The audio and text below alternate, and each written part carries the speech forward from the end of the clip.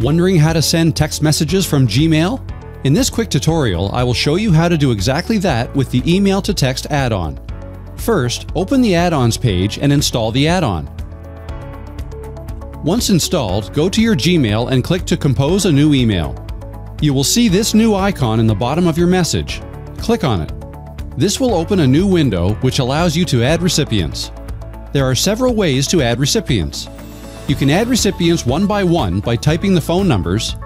You can also select a contact from your contact list using the drop-down suggestion list. You can even select multiple contacts at once from the entire label.